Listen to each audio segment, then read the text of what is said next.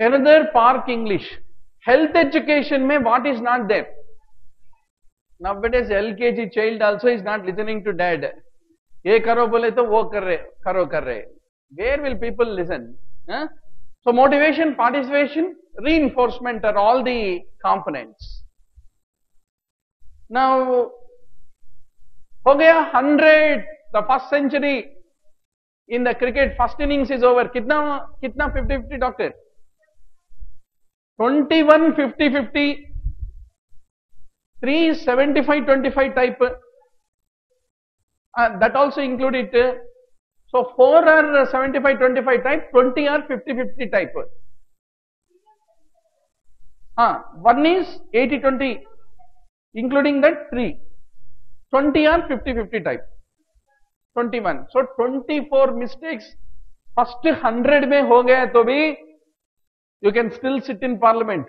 You will win the no confidence motion. So be very sure. Right? So let us continue the discussion. You want to take a backup of the video or is it okay? Okay, no problem.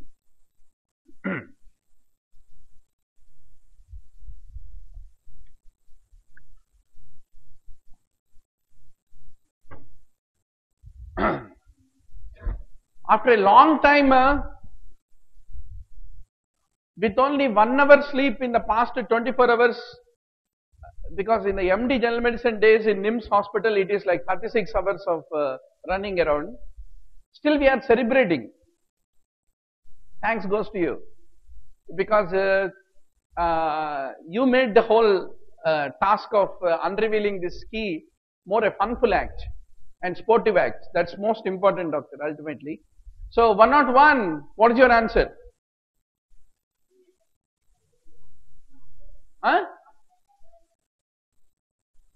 I heard GERD very vocally. Anybody else? GERD में H pylori no doctor.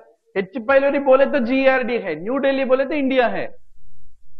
If you confuse for adenocarcinoma, I thought it as proximal stomach. Oh, it is distal stomach means agreed. Huh? So 101.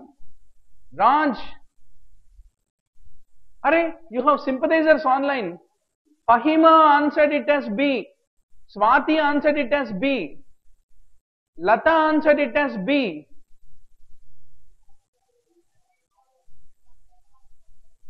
Where one of the cause of autoimmune gastritis, doctor? I'll tell you. Adi. You got it, huh?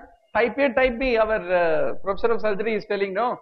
See, there are 2 kinds of atrophic gastritis, doc.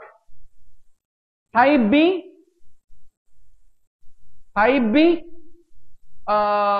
which is basically caused by Helicobacter pylori. Type A is also called autoimmune chronic atrophic gastritis, which is unrelated to H. pylori. Examiner picked up that point. So narrowly, but elimination level में eliminate कर सकते, no regrets, no problem. We'll keep it in the lifeline. कौन बनेगा PG पति? So one lifeline you can do mistake, no? H. pylori is a risk factor for. This question is already over, no? Right? Non-pancreatic gastinomas are commonly located in duodenum, 100%. Very good. 50 to 70% duodenum, gastrinoma triangle. These are all the favorite questions of the examiner. Which is the best DMARD to start? Methotrexate is one answer. I am listening. Any other answer? Anybody thought leflunomide? No sympathizer? Question number 103. What our online students are saying, let us see. Very good. Raj correctly said. At least for your AIMS entrance, no, remember. Raj is giving a good mnemonic. A for autoimmune, B for bacteria. Right? That's how classmates will help her to remember few things. And Lata says C, Fahima everybody is saying B. Methotrexate. Simple logic. It's a very safe drug, easy to administer. First line. If it fails, then you think of any other demand. Then, what are the most common cause for the red cell protoporphyrin to increase? Iron deficiency. No big challenge. Then, this is a traditional question. I had been waiting, when will this question come? Pericarditis hoga, effusion hoga, magar tamponade nahi hoga. Wait. This is medicine questions are really good. They know that the teacher is from general medicine. Dekhenge kitna padaya. So, yeah, what is your answer? Pericarditis hoga, effusion hoga, magar tamponade nahi hoga. Classical, right from pathology days we had been studying. Okay, what is your answer? Come on. Rheumatoid arthritis. Then why are you not saying? Why are you waiting to not say? That's right. Typically, rheumatoid arthritis affects pericardium. Chronic asymptomatic effusion is very common with this pericarditis. Tamponade is only a rare complication. Right? Then, holiday heart syndrome or cheapest question. What is your answer? Recently we were discussing general medicine from 4th onwards, March onwards. High yield topics, doctor, 125 high yield topics में से ही 30 questions आएगा. You must know common atrial fibrillation, holiday heart syndrome. Any other answer, anybody? No? Should? No? Good. Otherwise, I am failing in my job. Then, what is the essential component of the multi-drug regime? We are going to have a fight on this. We are getting one answer: rifampicin, vancomycin, gentamicin. और एक बोलो, खत्म हो जाएगा. Sheni is gone. So fourth, anybody? So you are all fighting between vanco, genta, rifam. Nobody thought it as fluoro. Good, at least you are all good students. 107. When 107 invites so much, Raj says B. Praneet says B, Tara says B, Fahima says B. Our consultant team is all saying B. Yes. So what is the final answer? As a teacher, I have no other job than to reveal, right? I propose rifampin, but not sure. I myself is 50-50 about this answer. Why?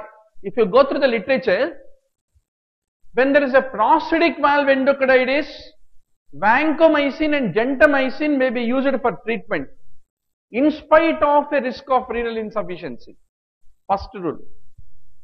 Then, rifampin is necessary because rifampin is capable of penetrating into the biofilms of most of the pathogens which infect the prosthetic valves. But it should be administered with vancomycin and gentamicin, not standalone. Abhi batao, what is there in examiner's mind? Sab kuch use kar sakte. Put in controversy question number 2. Madam, one more thing you didn't include is controversy question ek chhod diya na. What was that question? Color blindness and Kalaman. That was a controversy. This question I don't know what is there in examiner's mind. So I think vanco versus rifampicin we have to see what the final key will be. Alright. Autonomic neuropathy manifests with all these features except what? Sudden death? Any other answer? You might have thought something, all of you thought sudden death. Anhidrosis. I know, that is the most common second alternative thought. Any other answer? How many thought anhidrosis? 1, 2, 3. Oh, So, doctor, question number 108, our online students also are differing between anhidrosis versus sudden death. Autonomic neuropathy does not lead to sudden death, doctor. But what is this anhidrosis? Chalo, wo dekh lenge. Pseudomotor dysfunction. Pseudomotor dysfunction, not pseudo, is a common feature of autonomic neuropathy where there will be anhidrosis of extremities with hyperhidrosis of the trunk. Hands become dry, trunk become wet.